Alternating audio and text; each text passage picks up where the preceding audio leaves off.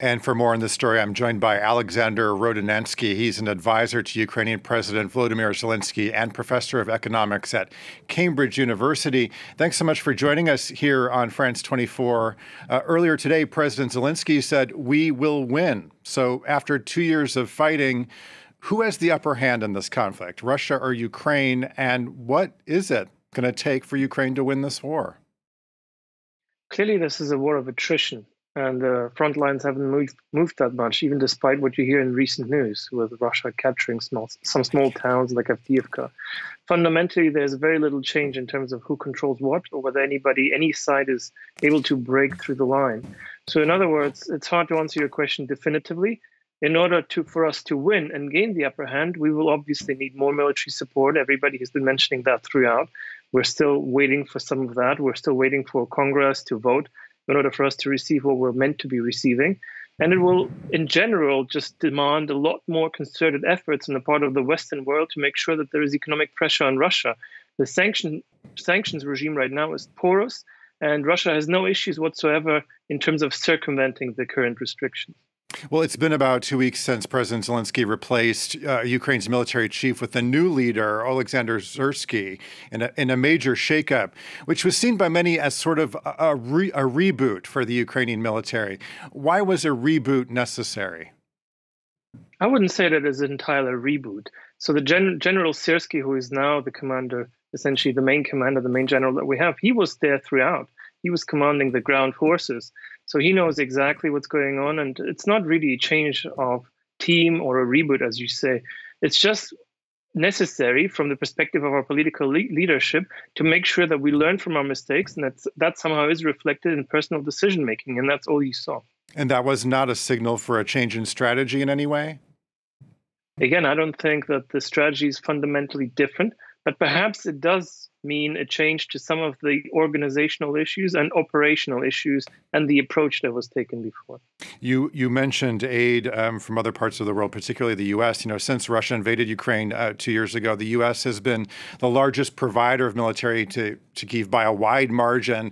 There's now a reluctance on the part of many Republicans in the U.S. Congress to continue funding this war effort. From your standpoint, can Ukraine win this war without the financial help of the Americans? Absolutely, but the price will be a lot steeper for us. And concretely, it will mean a lot more lives lost because those aid packages that we're talking about, they are directly mapping into the lives and the risks that are taken by our soldiers at the battlefield, at the front lines. So will we make it? Yes, we will, but it will be a lot harder. And with U.S. help now on hold, how confident are you that European allies can step in to fill the void? Again, we're confident to some degree. It's hard to say what will happen exactly. We also have obviously plans of our own in terms of where we could be getting that revenue from, painful decisions that potentially need to be made in order for us to generate that revenue, whether it's taxes or whether it's other spending cuts, etc. But hopefully everybody will step up. Essentially, all of our allies and the Western powers will know what's at stake, and that's actually their own security at the end of the day. So we're now officially entering the third year of this war. How long do you foresee it continuing? And do you think it will end with some kind of territorial settlement with the Russians? I don't think that.